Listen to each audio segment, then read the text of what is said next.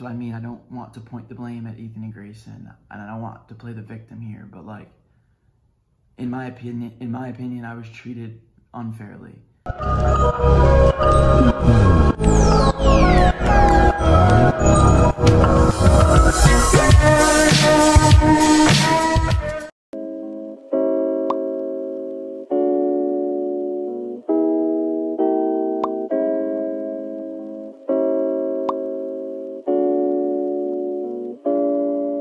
If I was out in public with them and a fan was taking pictures, like, I would have to hide behind a bush because they didn't want to be seen with me.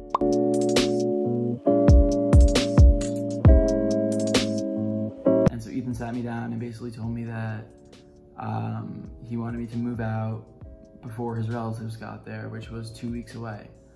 And I had, like I said, no job, no money.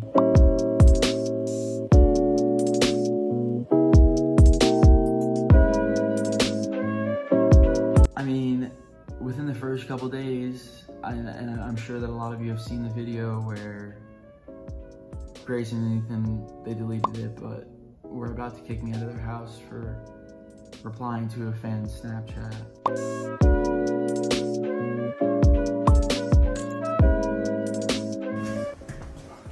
Alright, now there's some drama shit. I'm on my timeline and like, yeah, I found this tweet that we have to obviously talk about. That caught my eye.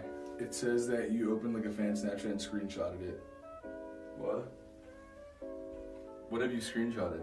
There's nothing on my Snapchat. Are you sure you didn't delete the combo? Bro, I swear to God, what do you mean? I didn't screenshot shit. Okay. When was that? Okay. You know I know that. adding you. I know, but this wasn't like today. Why would I go behind your back and like delete a Snapchat comment? No, I've just seen a couple. Listen, I'm not like pointing fingers. Like, nah. I said one person, 2 hearts. That's it. Okay. Just 8 minutes ago. I'm just that saying. Was it. That was the only thing I said. Because they said I love you, and I just sent them 2 hearts. Okay. That's all. Okay. I'm not like butthurt or tight. We move on. Mm-hmm. It's the beginning stages, but that's just not happening ever again. Got you. Sick. It's just not happening ever again. Got you.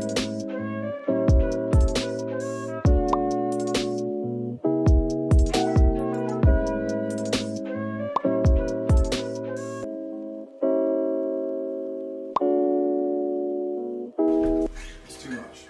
Yeah, you think so? That's too much, bro. I agree. I can't live in paranoia. Like, I can't.